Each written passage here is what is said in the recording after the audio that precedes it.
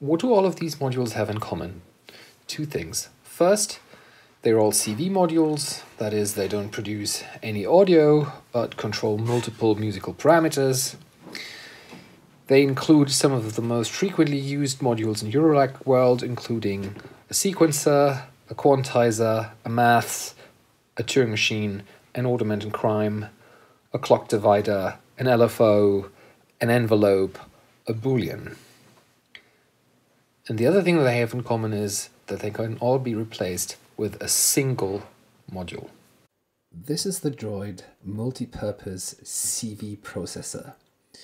It's an 8 input, 8 output CV wizard masterpiece where every pair of channels can be assigned to any CV functionality you could possibly imagine.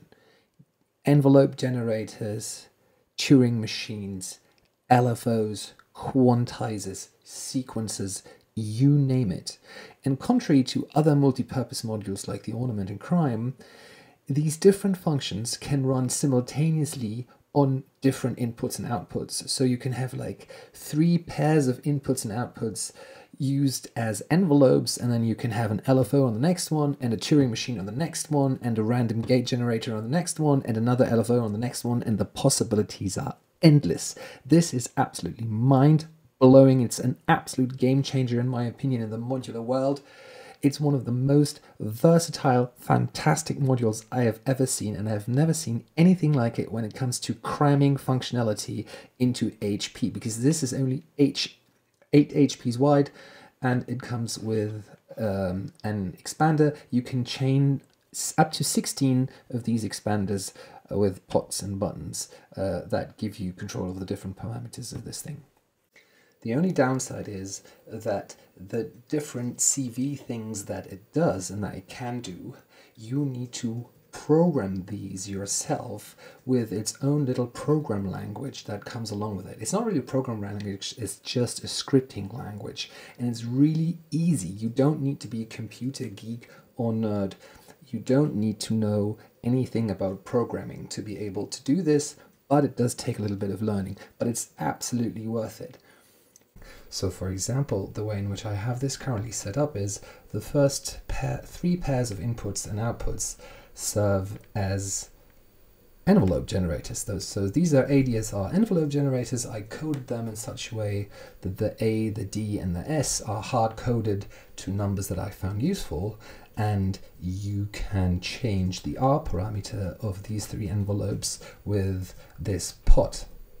And the cool thing about it is that you can program it in such a way that depending on the state of the different buttons, the pots do different things. You can chain up to 16 of these pots and button expanders next to each other to one droid, and they don't need extra power. They get their power from the droid itself, which I think is awesome, especially in a small rack like this one.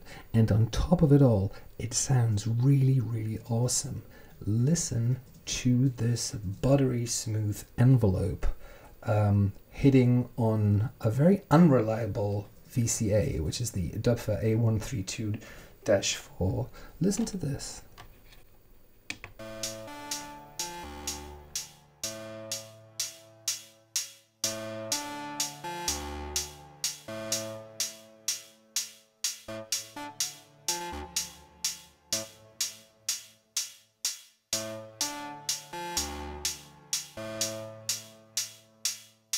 It's really smooth.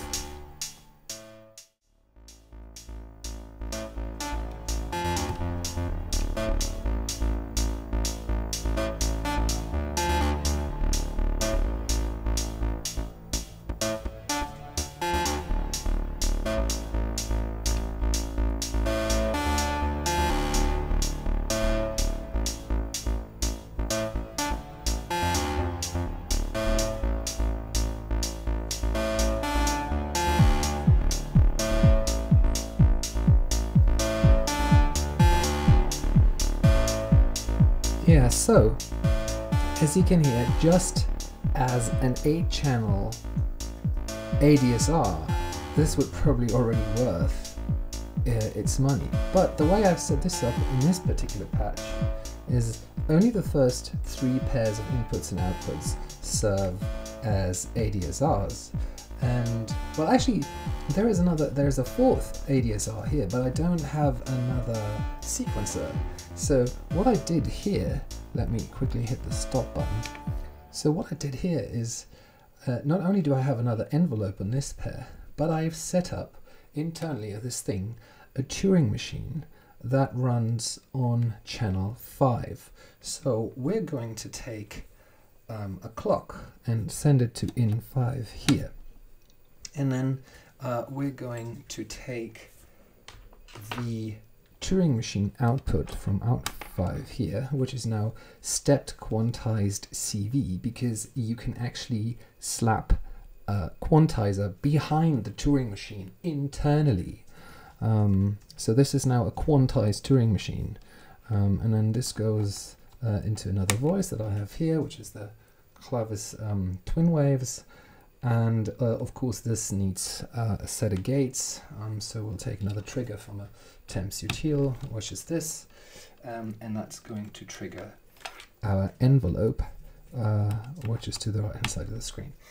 And now let's mute all the other channels so that we can only hear the new bit, and let's start the clock again.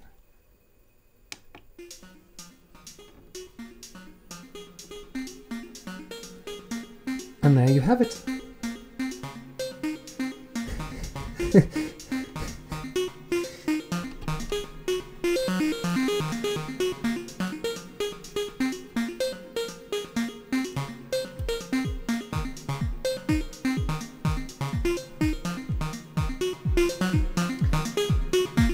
So now, I find this hard to believe. In this tiny module, and on just 2 of the extra channels that I have on top of the 3 that are already used for envelopes, there's another envelope, and then there's a quantized Turing machine on these 2, and there's still 3 free channels for which you can do anything. So for example, on channel 7, as you can see here, I have an LFO, because this thing does anything, which we can plug in here, which now alters the parameter of the voice. Never mind, but you know, there's just so many things that you can do. And the way you set this up is you write a little bit of code, which is your patch, that's what they call it internally, and then you upload that on the little memory card here. And the thing is, this is hot swappable. You can just plug it out, take it out while the thing is playing, change something, or if you have more of these, get another one while you're in the middle of a set when you have kind of a break between tracks or something. Put another one in, and then just push this button. You will get a bit of an interrupt when you do that, like this, and there you go, and then it goes again. So this is hot swappable, and there are so many possibilities.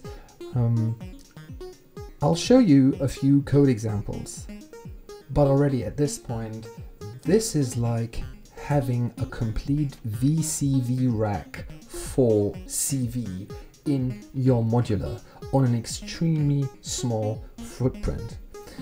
And although the price may be daunting at first, because the thing is 400 euros, and these expanders are, I think, 110 each, but the thing is, the way you have to look at this is that this, with its 8 channels that can be freely used simultaneously for different things at very, very high quality, this replaces like easily half a dozen modules, and you end up saving all the money. So I cannot recommend this strongly enough. This is an absolute game changer in the modular world. And I still haven't mentioned who did this. So this is der Mann mit der Maschine. This is how it's pronounced. Der Mann mit der Maschine, which is Matthias Kettner. You may have seen his YouTube videos. He's the genius behind the Symphonion. And what I found out looking at the back of the PCB inside of this thing, it says hardware design by VPME. So it's the wonderful Vladimir from VPME.de who brought us modules such as the Euclidean circles. who apparently helped design the hardware of this on the basis, I would assume, of a concept that der Mann mit der Maschine came up with. Yes, for all you non-German native speakers out there, that's how you pronounce it. It's der Mann mit der Maschine, yeah? And look, they even pack a nifty little blind panel for filling this 1 HP gap, because this expander, which is a bit of a shame, it is 5 HP wide. I wish it was just 4. But, you know, that's really such a small downside. Oh, and one thing that I still need to mention, you can get another gates expander for this, which gives you another 8 input outputs that can be trigger inputs or outputs. So think of this as the gates expander to the Turing machine, but just freely configurable as 8 inputs, outputs, and there's loads of stuff that you can do. Check out the website and the further documentation of this, because this is just awesome. This is the code, or patch as it's called, that is currently running on the DROID in this video. This is a programming script that explains to the module what to do with the different inputs and outputs. A DROID patch consists of so-called circuits. These are like keywords written in square brackets that make up the building blocks of the functionality of the DROID. And if you look at the great manual that comes with the DROID, you can see that there are currently 36 different circuits that you can use and that you can combine. So look, there is a circuit that does an LFO, there is a circuit that does a math, there is a circuit called Contour, which is a very powerful envelope generator that can loop and God knows what. There are different quantizers. The Miniphone is the Miniphonian is their musical quantizer. There's a logic module, and you simply write the name of the circuit that you want to use, and then you write the very few parameters that the circuit needs to work. For example, a toggle button that's simply on or off. That's how you define the first button on the first expander. So B1.1 is button expander 1, button number 1, and it switches on and off this LED. And this value of the LED you can then use in other circuits.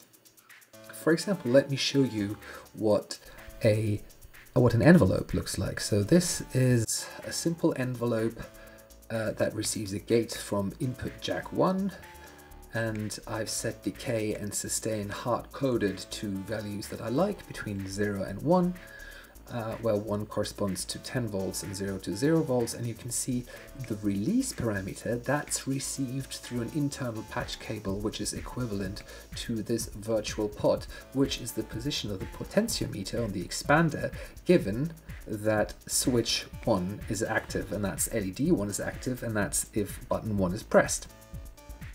Or have a look at what I call the Turing machine. You have the algo quenzer, which is the circuit that creates a Turing machine that outputs unquantized looped CV, random looped CV. Here I set the length of the loop to 16 steps, and then I feed the CV out, the pitch, into an internal patch cable called TM pitch, I call it that, which is then picked up here by the next circuit, where this is then quantized on output number 5 with a root note that's 10 semitones above the C, so this is A, degree 7 is of course the Aeolian, so this is A minor, and so forth. So this is an example how to combine two circuits to create something of your own, and this is a quantized Turing machine.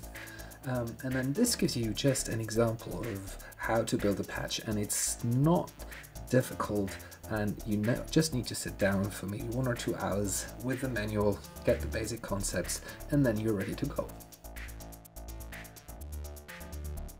Thank you very much for watching, and I hope to see you again soon.